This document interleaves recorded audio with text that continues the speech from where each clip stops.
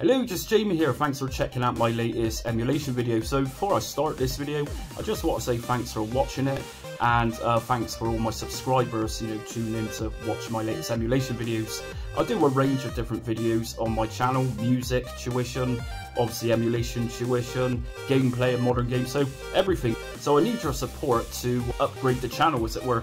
I need new microphones, I need new backdrops, I can't keep going on using this. So I need a lot of stuff to enhance my channel to make it so much better. But anyway, check out links in my description and enjoy the video. Take care. Okay, so next up we have the Jupiter Ace. So thanks for everyone who did the vote on the community post the other day. Obviously we had Dragon 32 in first place, which I've already covered. It's a tutorial. Next up we have the Jupiter Ace. So this one's even more or less known than, say, the Dragon 32. So the Jupiter Ace came out around 1982, sold just under 5,000 units, and its programming language shipped with 4th. So whilst the rest of Britain was getting to grips with using BASIC, this one came in with 4th. It had 1 kilobyte of memory in it, that's RAM, and it ran on a Z80 processor, very similar to Sinclair computers. So as always, I've gone out my way to find a very good emulator to support this video, and links in my description as always. And this is it. So we have Jupiter Ace Archive website, which is a very comprehensive website for this computer. So you have a range of different emulators or windows here, but by far from what I can see, Spud Ace is the best here. So this is going to support Windows XP 7, 8, 8.1. I presume this is going to support Windows 10 too, as I'm using Windows 11. So left click on this one. If we just go down a bit, I'm going to grab the current version, which is 1.02. And this is going to download into a zipped folder. And I'm going to just drag this onto my desktop. On my desktop, I'm going to just create a new folder. So right click and new and folder. And I'm going to just call this folder Ace. Next up, I'm going to drag this, what I've just downloaded, into this Ace folder I've just created. Once we're inside, we're going to extract this. So what I use WinRAR to do this. You might use another extraction tool. So once this is extracted, we can now get rid of this zipped folder. And just to give you a heads up, you don't need to download a ROM file to run this emulator. If we just go into the ROMs folder here, we have got the ace.rom, so that saves you from looking for a needle in a haystack for such a forgotten computer. So let's just open up Spud Ace, and here it is. So without the ROM file, this little pixel just here likely wouldn't exist, but that's up to you to test out if you really want to do that. So next up, what I'm going to do, I'm going to just create another folder inside of this Ace folder I've just created, and I'm going to call this one Games. And the good thing about this website, I found Jupiter Ace Archive, it's got tons and tons and tons of software, documents, programming language, listings, you name it, this website literally has it. So I'm going to download a game. And we can see here under the memory, these games are ridiculously small. The one I'm choosing to use for this tutorial is by high-tech Microsoft, which is Ace Invaders. And this one's a relatively new game in terms of this computer. It's a 2004 release. So it goes to say that there is a community for homebrew games. If we just look down here, we've actually got a game from 2017. However, I'm going to be using Ace Invaders. And if you just look down further, it will even give you the loading instructions, how to load certain Jupiter games. Some games needed different loading instructions.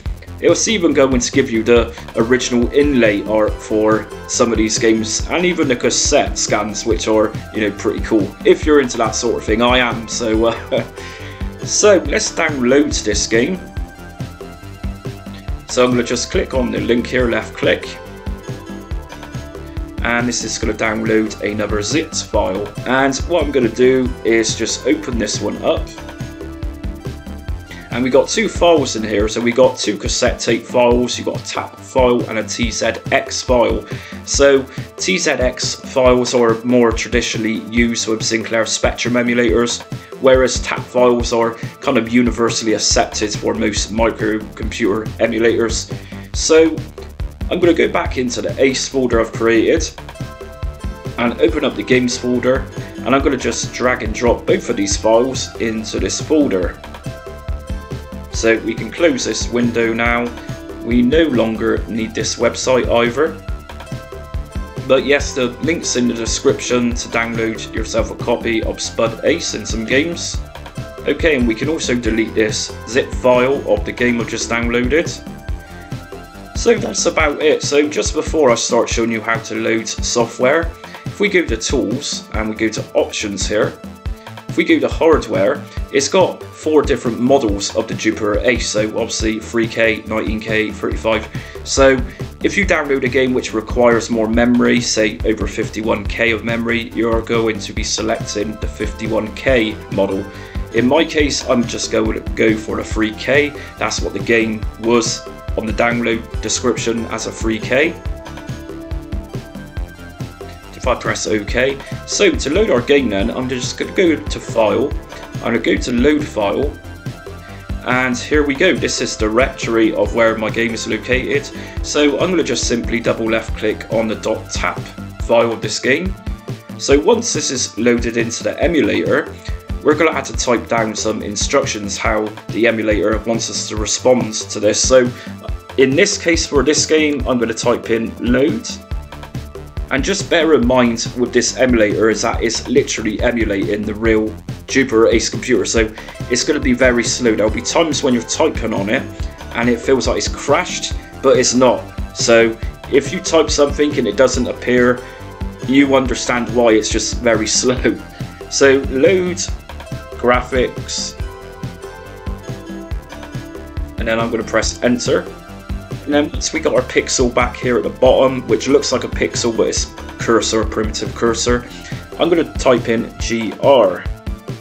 Okay, and now I'm going to type in forget GR, and when you go to type out these, just make it very slow as you type it because it really can't keep up with fast fingers. So after this, I'm going to type in load run. And now I'm simply just going to type in run. And here we go. So as you can see, it's a black and white computer. But you've got options to change the colours of this, which I'll show shortly. So games on the Jupiter Ace aren't controllable by joystick, so this is a keyboard situation. So Z moves left and X moves right. But the instructions how to use these games are going to be in the download section along with the loading instructions for each game. So if you fancy a real classic experience, like you're on the real machine and you don't want the desktop image in the background like I've got, if you just press F4 on your keyboard, this is going to take us into a full screen mode. And again, if we press F4, this is going to take us back to the windowed version. So like I was saying just now, we can actually change the colour of this black and white situation. If we just go to view, if we just go to tools, if we go to options, if we go to display, if we just check this out here under screen colors, it will give you options. So for example, we can emulate a green screen. If we just select that, press OK, we have a Commodore PET looking situation going on here. So lots of fun there to look at if you're into that type of thing. And of course, if you fancy trying your hands at a bit of programming using Forth, then there's programs listings on the website from where I've just downloaded this from, so you can start typing away and, you know, relive the old days if you're of a certain age. And finally, before I wrap up this tutorial, you're going to need to save your configuration. If you want to boot back up into a bigger version rather than the 3K, we need to save the configuration. So if we just go to tools and save the configuration before you close it down, when you open it back up, it will open back up, say with the 52K model. So that's about it for the Jupiter Ace tutorial. It's a great looking microcomputer which has been long forgotten to history about, and these are mega rare computers to obtain. If you fancy a little whirl on it, go ahead and try it out. You might be surprised with some of the homebrew games going around on this machine which are being made here in 2023. So I'll leave that up to you, and just do me a favour and hit notifications bell so whenever I upload new content you're the first to see it. And of course subscribe if you're new to the channel, and of course I'm on Patreon. I'm also on Buy Me a Cup of Coffee, and I've just opened up a donate button using PayPal. So if you're feeling generous for all the hard work I go through for you, by all means donate using that button or the link in my description. So until next time, I'll see you later.